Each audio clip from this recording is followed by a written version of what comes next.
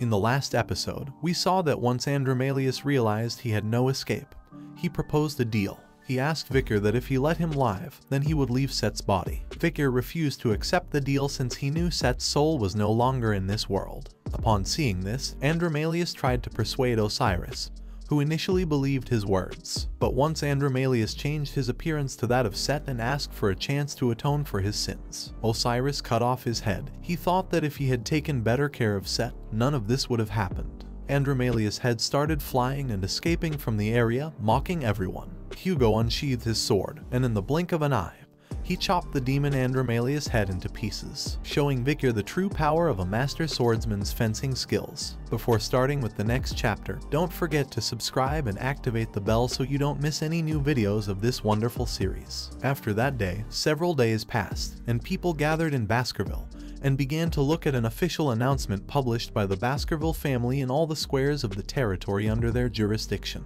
In Baskerville, a thorough investigation was carried out regarding the truth about the kidnapping of orphan children and a series of incidents, while compensation procedures were initiated. This announcement contained information about the procedures for seeking truth and compensation for the missing children incident within the territory of Baskerville. The purpose of this announcement was to reveal the complete story and provide compensation for all child disappearances that occurred between 10 AC and 19 AD. Immediately upon reading this news, everyone was shocked, although it had not been revealed that the responsible party had been a high-ranking demon. The terrible acts committed by the second son of the Baskerville family were clearly and publicly revealed. After this, it didn't take long before the public trial of Newt, Set's mother, took place. She was accused of releasing a venomous snake in the children's room, accused of murdering Hugo's first wife, accused of conspiring to kidnap the eldest daughter, and also including charges of complicity in the kidnapping of the children.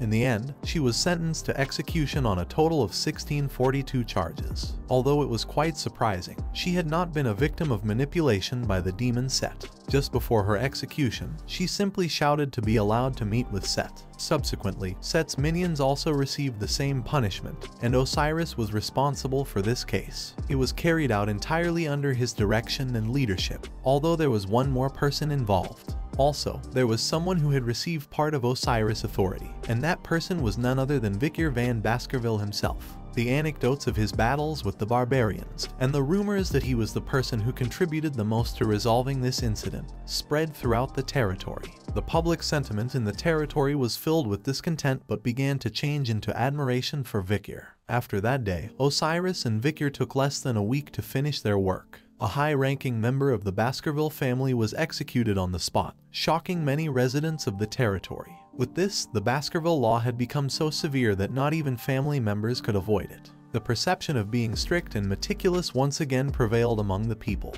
While Hugo had Pomerian sitting on his lap, he placed a hand behind her back and asked her how the grandfather had changed. Upon hearing this, she began to look at Hugo with a confused expression, and while touching her chin with her finger, she started to think.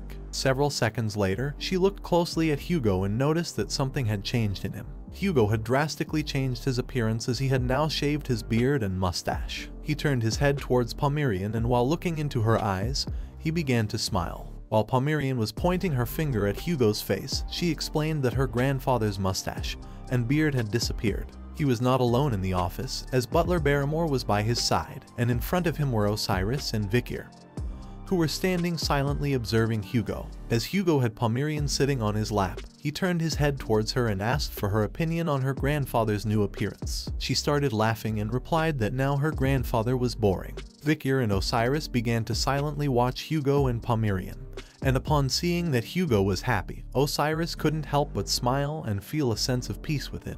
On the other hand, Vicar thought that this was a scene he didn't expect to see immediately after such turmoil. While Vicar was staring at Hugo, he thought that the purge of people related to Set had almost come to an end. He came to the conclusion that now the remnants of the demon had disappeared from Baskerville territory. Vicar was so sure about this because he had also requested information about other demons from Sindhuwendi, and it was only a matter of time before the results appeared. A few days ago, when Vicar asked Sindhuwendi for information about the demons, she clenched her fist tightly, and while staring aggressively at Vicar, she asked him if he really wanted her to track down the location of a demon of the same level as Andromalius. She also asked Vicar how many necks he thought she had. While Vicar was lost in his thoughts, Osiris caught his attention. He slightly turned his head towards Vicar and while looking into his eyes, addressed him as younger brother and explained that all of this had been very tough. Upon hearing Osiris' voice, Vicar snapped out of his trance. He slightly turned his head towards Osiris and, while looking into his eyes, thanked him for his hard work. After this, both of them started to look at Hugo. Several seconds later, Osiris once again turned his head slightly towards Vicar and, with one eye fixed on him, explained that if he took care of all the related matters, he would be late for admission to the academy. After saying this, he advised Vicar to go get ready. While Vicar was looking at Hugo, he explained to Osiris that he felt the family was still in crisis. Upon hearing this, Osiris asked him not to worry about the family, as this was also Hugo's decision. Vicar turned his head towards Hugo and while staring at him intently with a serious look, he began to wonder why they were sending him to the academy in the current circumstances. He thought to himself that from Hugo's perspective, it would be more efficient to handle things with him since he had a good public opinion. He started staring at Hugo and wondering what kind of plan this was. Osiris turned his head slightly towards Vicar, and upon seeing his expression, he began to wonder what he was thinking. He started staring at the ground intently, and with a smile, he caught everyone's attention. He loudly stated that their father was worried that Vicar would get trapped in the consequences of the power struggle and get hurt. Upon hearing this, Vicar turned his head slightly towards Osiris, and while looking into his eyes, he became somewhat surprised and started wondering what he was talking about. Osiris lifted his head and while looking at Hugo, he told everyone that he felt as if he had recently started to understand their father. While Barrymore had his hands behind his back, he began to look at Osiris and couldn't help but smile. While Hugo had Pomerian sitting on his lap, he simply turned his head towards her, closed his eyes, and with a smile remained silently listening.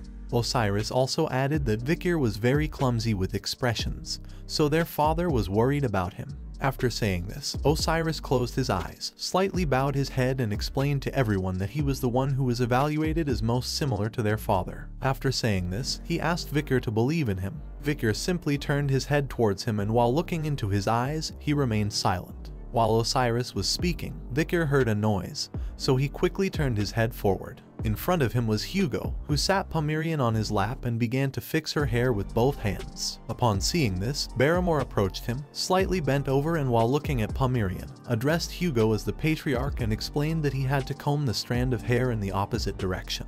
This task was very difficult for Hugo. While he was fixing Pomerian's hair, he explained to Barrymore that this was very complicated. Several minutes later, thanks to Barrymore's advice, Hugo was able to make 2 braids on Pomerian. While she was holding the 2 braids with both hands, she started staring at them intently and smiling. While Hugo was playing with Pomerian, Vicar and Osiris simply stood there silently watching. At that moment, several thoughts came to Vicar's mind. He was looking at everything again through the eyes of the past. Life before regression was a life on a leash. He had simply been a hound who only followed the leash. In the past, he had simply followed Hugo while taking care of his back. He had always hated him because he didn't know the fact that Hugo also wore a leash. The things Vicar knew were changing: experience, destiny, the end, and Hugo. Pomerian thanked Hugo, closed his eyes, and with a smile, gave him a hug. Upon seeing this, Hugo was somewhat surprised and slowly began to move his hand towards her back. Upon seeing this, Barrymore was also surprised. While Hugo was stroking Pomerian's head, he closed his eyes and couldn't help but cry tears of happiness. While Vicar was watching Hugo, he thought that he was looking at a Hugo who wasn't following a leash. The past self of Vicar turned his back on him and began to distance himself from him, because now he knew for sure that the Hugo he could seek revenge on was no longer there. Now Vicar's past self didn't have a leash and was free. While Hugo was hugging Pomerian, he closed his eyes and started crying. She opened her eyes and was somewhat surprised to see Hugo crying. Upon seeing this scene, Barrymore couldn't help but cry.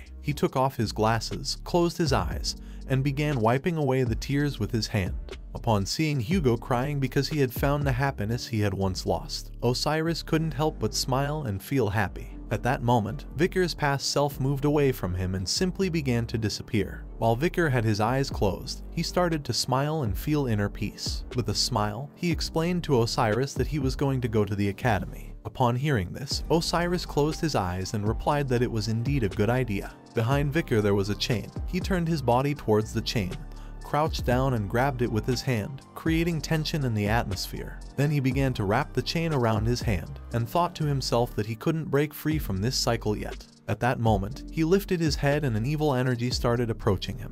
Demon hands grabbed the chain that Victor was holding. He stood up, raised his fist, and while looking at the demonic hands with a murderous gaze, he decided that he couldn't break free from this cycle yet because true revenge was about to begin. Several days later, on a night like any other, someone broke the giant clock of the clock tower. The culprit was a human who had made a contract with a demon. This demon was fighting against a masked man. Both flew out of the tower and started falling towards the ground. Several seconds later, they descended to the ground, and using his hand, the masked man stopped his body in motion.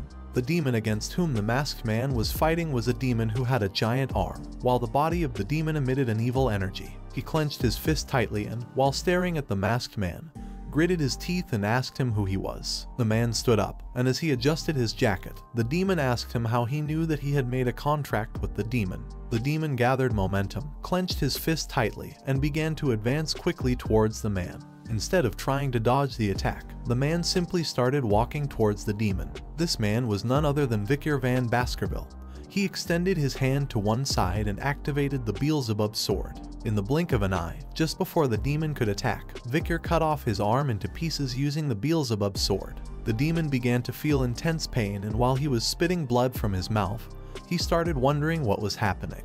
Gaining momentum, Victor took a big leap, and as he was advancing towards the demon, he began to stare at him with a murderous look. Upon seeing this, the demon tried to defend himself but was unable to. Victor forcefully stepped on the demon's head, causing it to hit the ground. The demon's hand started trembling, and within seconds he lost his life. While the lifeless body of the demon lay on the ground, Victor turned his back and slowly began to walk away. As the moonlight was hitting Victor's body, he slightly turned his head backwards and rested his hand on the mask. Slowly, he started removing the mask and stared intensely at the demon with a murderous gaze. He told him that he was the Night Hound, the Avenger, who would seek revenge on demons like him. This is the end of the video. If you guys want to see the next part, then don't forget to subscribe and like the video.